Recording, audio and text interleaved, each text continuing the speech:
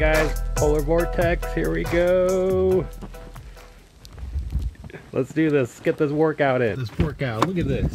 We are right in the middle of the Polar Vortex. Man, I'm so excited. Actually, this fires me up. Look at all the snow. Right in the middle of the Polar Vortex. Rise and grind, it's about 4:30 in the morning.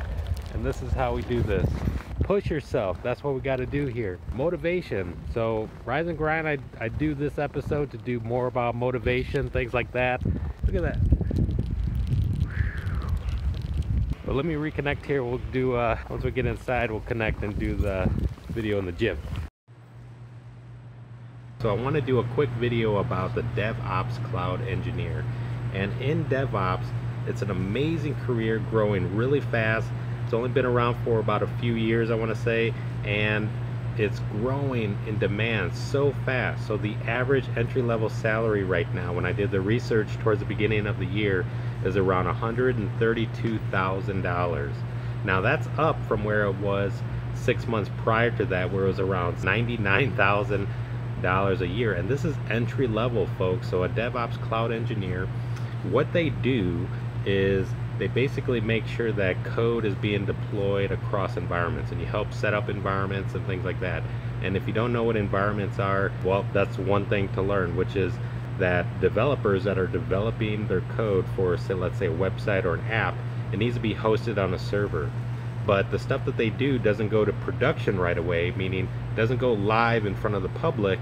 It's only accessible to the group of developers. So that's called a development environment. So that's one environment. Then you have testers. You know how I talk about QA testing and being a QA tester? That same code that existed in the development environment then needs to move.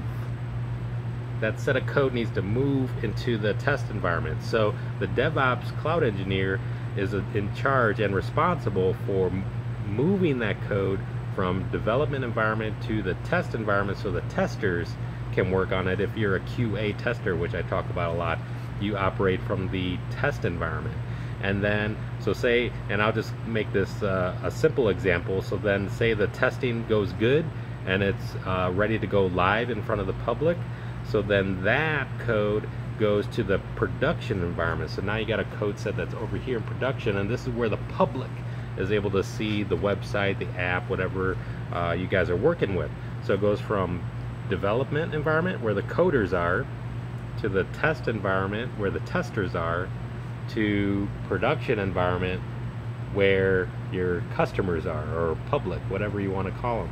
And it goes from 1, 2, 3. So the DevOps Cloud Engineer is making sure that the code is being, the word is called deployed. So the code is being deployed from develop to test to production.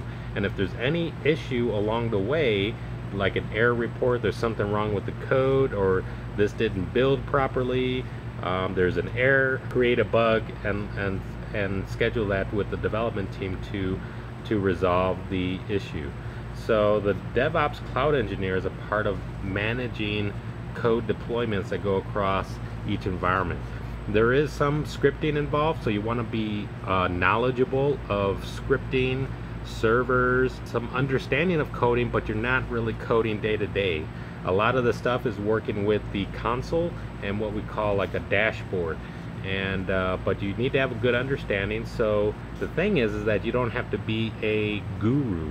You don't have to be somebody that's coding 100% of the time, yet you're still getting paid quite a bit. You know, $130,000 for entry level is a really good income. So I wanted to do this quick video and give you that tip. All right, guys, peace.